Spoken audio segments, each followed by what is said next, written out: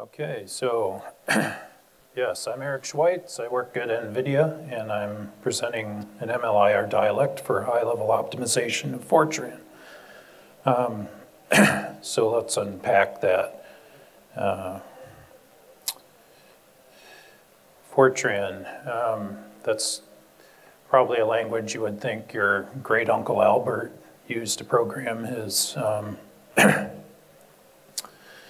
steam-driven abacus, but it's actually important today as well.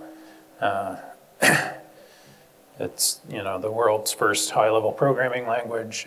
It's still used in physical systems, a lot of modeling applications, such as weather modeling, climate models.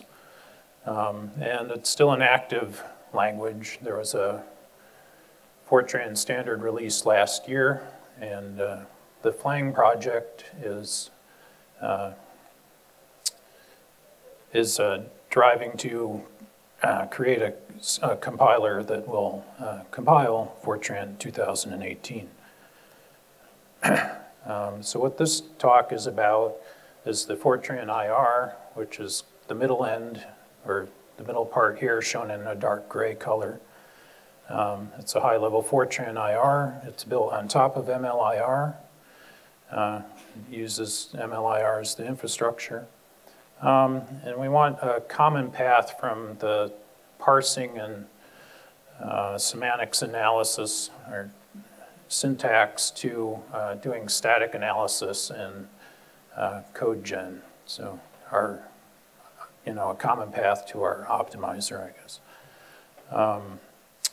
The Fortran IR is intended to be a higher level IR to lower the semantics gap between Fortran itself and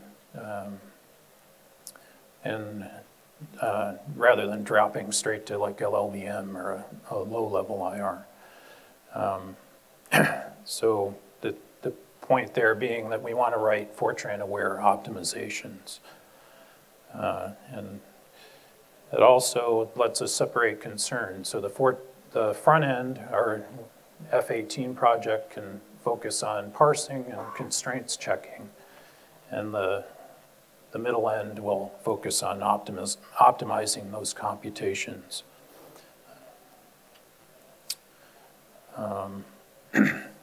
So MLIR is the multi-level IR. Again, we're using that as our infrastructure. It's actively being developed. It's fairly new from TensorFlow. It's great. We have been very productive by using it and leveraging it. It was just approved for inclusion into the LLVM projects. A little bit about MLIR. It's extensible. Users can write their own dialect, which is kind of like a namespace where you can define your own types. You can define your own operations, your own conversions between dialects, optimization passes, of course. And this lets you build a dialect for Fortran, in our case, and also mix it with dialects such as the affine dialect, which is, is another representation that provides optimization opportunities.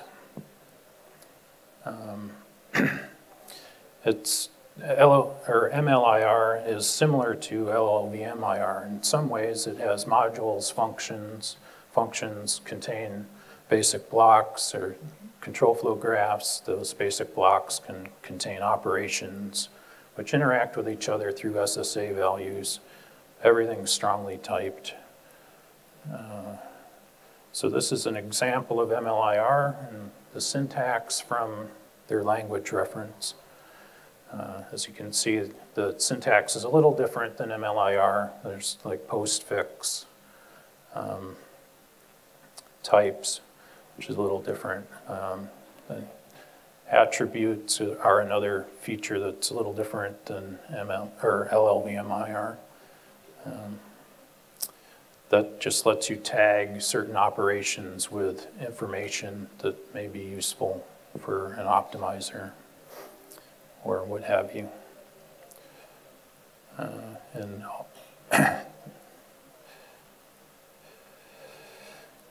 so Fortran IR, again, our main goal in creating Fortran IR is optimizing Fortran programs at a semantic level where we don't lose what the Fortran program's doing. One strength of Fortran is the array computations. This also meshes well with MLIR, which is also interested in doing computations on arrays from the TensorFlow domain. But in Fortran, arrays are multidimensional. You can cast the array into different index spaces fairly easily. And there's operations that work on expressions which are arrays themselves, so element by element computations. There's also dynamic objects in Fortran where you may not know a type until runtime, so you have parametric runtime types. The layout of derived types could be deferred until runtime. One nice thing about Fortran is there's a very restricted aliasing model. So we'll get to that in a moment. There's also in modern Fortran, there's object-oriented features such as single inheritance, virtual dispatch, and type-safe downcasting. There's some interesting features as far as control flow. We can have internal subprograms, which are subprograms that can freely reference variables in their host subprogram. So it's kind of a backdoor way to get into the parent subprogram. There's also ways to write unordered loops, so we don't know what order the iterations actually happen. Subroutines can have multiple entry points, and there's a feature where a return from a subprogram actually goes to another location, so a return to sort of feature. So we want to expose this sort of information in FIR.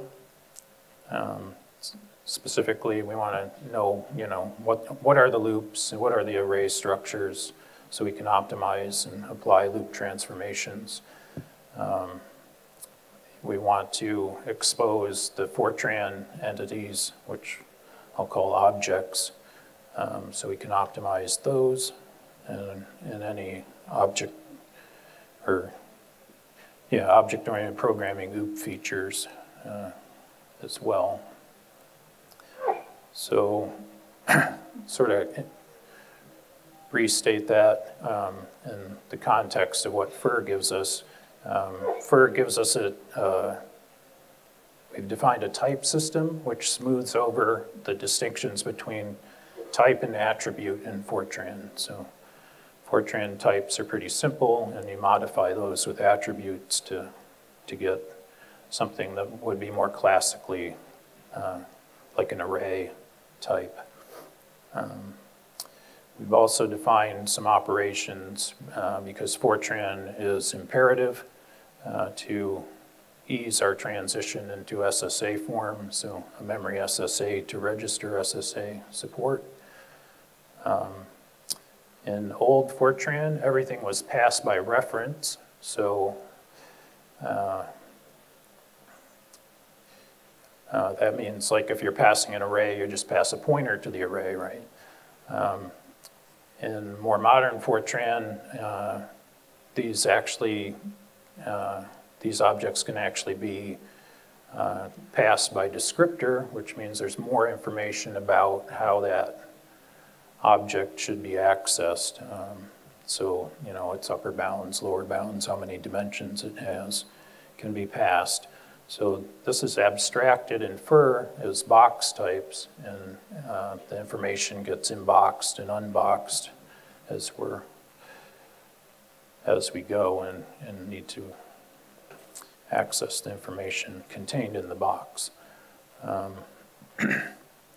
There's also support for record types, including deferred fields. So in Fortran, it's possible to define a derived type that the fields can be optimized as far as their order. The field size may not be known until runtime. So we need ways to describe that. And also length parameters. There's a similar concept, but that's associated with the derived type itself. And again, we have object-oriented features, so we want dispatch and dispatch tables to handle that. And some loop abstractions, so a high-level loop and conditional where. So now I'd like to walk through some example optimizations that we have mocked up here. First, loop transformations and specifically vectorization. So these are just pseudocode, don't look too close. But this example is supposed to be convolution. F and G are the input vectors, and R is an output vector. We notice there's a doubly nested loop to compute the convolution on these vectors. So when we translate that to FIR, the code would look something like this. A lot of the code's omitted because it's kind of verbose and wouldn't fit on the screen. But if you notice, F and G in purple are box types. So we're boxing up the references to those vectors and passing extra information, and then R as well. And this structure also contains the two loops. So inside the loops, we're computing the offset to load F from, and as well as G, and do our calculations and store back to R. In our hypothetical vectorization pass, the code might be transformed in MLIR to look something like this. The pseudo instructions and quotation marks could be some other dialect. They're not actually FIR instructions. So this just unrolls or vectorizes the inner loop by 4, and it's a little simpler syntax. So the next example is array copy elimination. This again is some Fortran. Subroutine 2 is calling subroutine 1, S1. The original array is X, and it has 100 elements. And we're passing to S1, however, a sliced version of X, so every fourth element for 25 elements. Our naive compiler may choose to pack those 25 elements into a new array, a new vector. So we're allocating a new array, copying the original data into it, and then doing the inbox operation and calling S1. Of course, we note that we probably don't want to do that copy. So we get rid of that and do a little rewrite.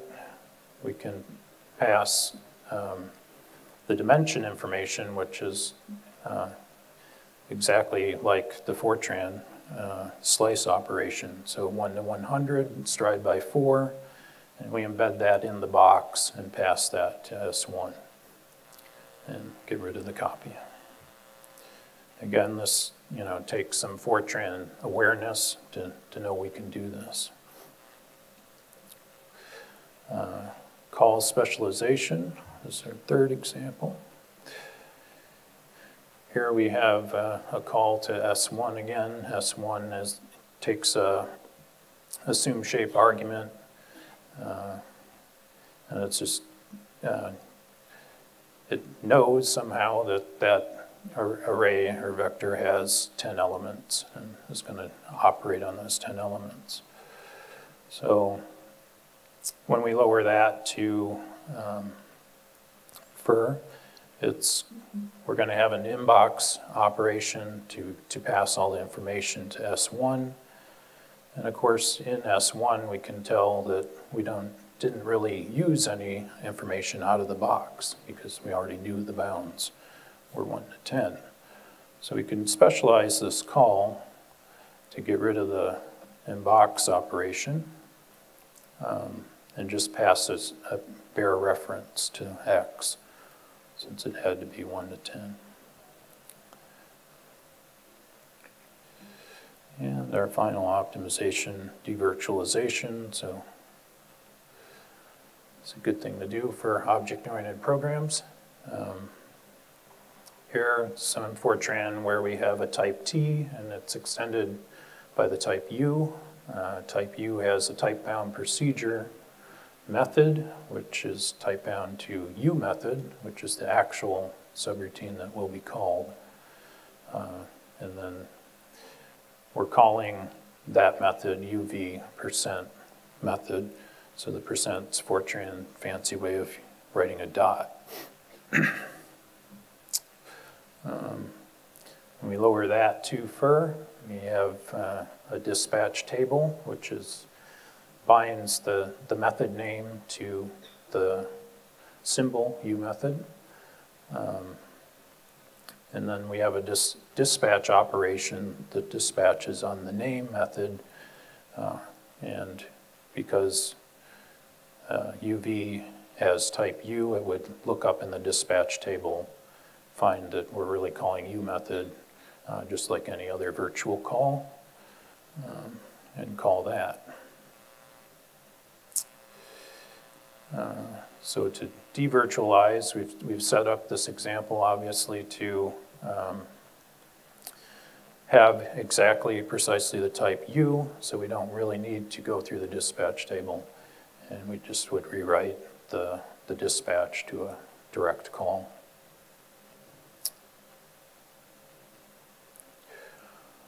So,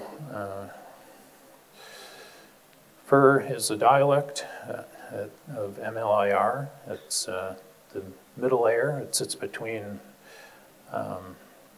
semantics checking and LLVM.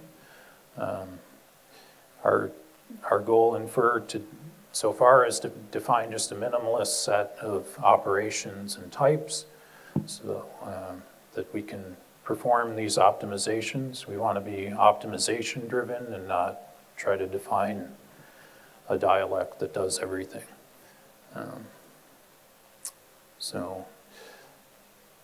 All the optimizations I've presented here take Fortran concepts and utilize those to optimize the code. Again, MLIR has been great. We were able to take what we were building by hand and just port a lot of the concepts we had there straight into MLIR, use table gen, generate the code. So it's easy to use, a very extensible framework. It's easy to write the pretty printers and parsers. It comes with the LLVM code gen, so it's kind of a no-brainer in that sense. We're planning to reuse some of their optimizations, so they're also interested in doing optimizations on arrays, so loop transformations is an obvious overlap, and we can probably use their inliner as well, maybe tailored towards some Fortran heuristics. So I guess that was it for me.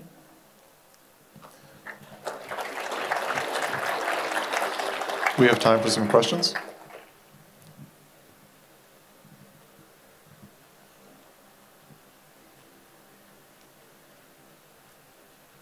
Thanks for the presentation. I just wanted to ask, on one of your code example slide, you were using standard operations for arithmetic, let's say subtracting or adding indices. Yes.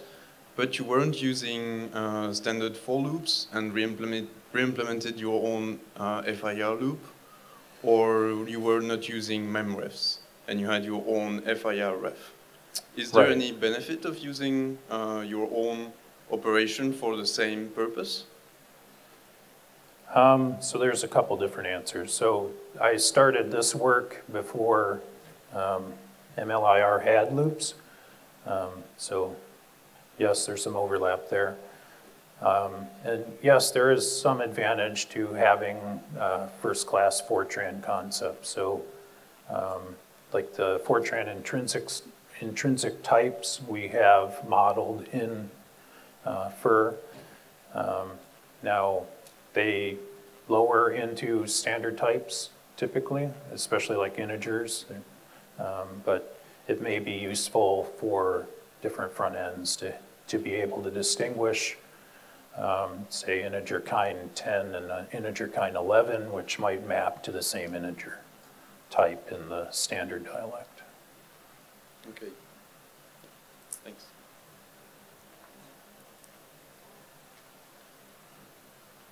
Hey, so in MLR, there's a dialect called Affine. Yes. So have you looked into the Affine dialect and see if there's any overlap between FIR and Affine? Yes, I believe there is. And in fact, in our earlier version of looking at FIR, we had discussed doing our own affine sort of model. So yes, it meshes very well. We haven't got there yet as far as lowering code into the MLIR affine dialect, but we're definitely looking at that.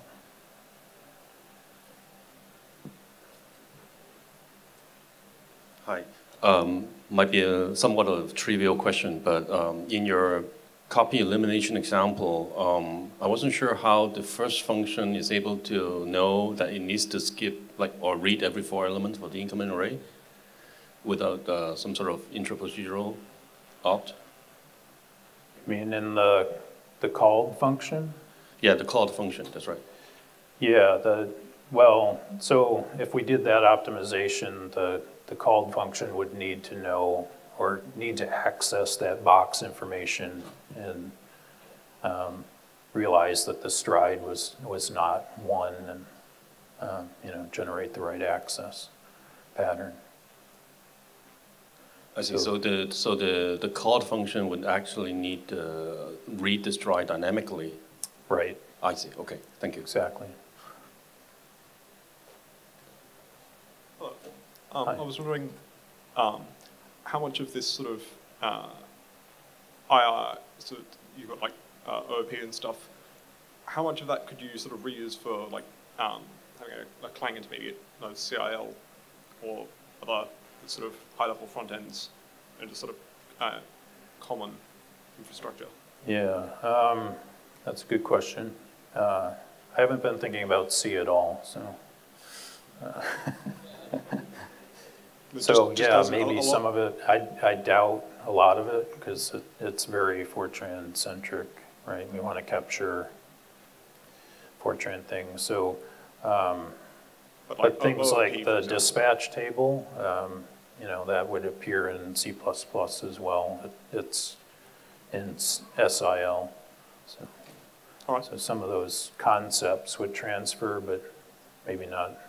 Obviously not all of them, but yeah. Yeah, not the whole dialect, right? All right, thank you. Mm-hmm. So just a question that's not specific to the MLIR use, but to Flang in general. So what's the status of Flang from a perspective of when do you think it will be ready for use as a sort of production Fortran compiler? That's an excellent question. So there is a Flang. It's, we call it old Flang, so that's out there. There's a new Flang, and that's the F-18 front end. So parsing's done with that. Semantic analysis is a train in motion. It's probably, you know, mostly done, I would say. And then what we're working on, FIR, is, you know, we have a definition, and we're working to create the lowering bridge and the bridge to LLVM-IR, but that's not done yet. So, as far as schedules, I think my boss is around here somewhere.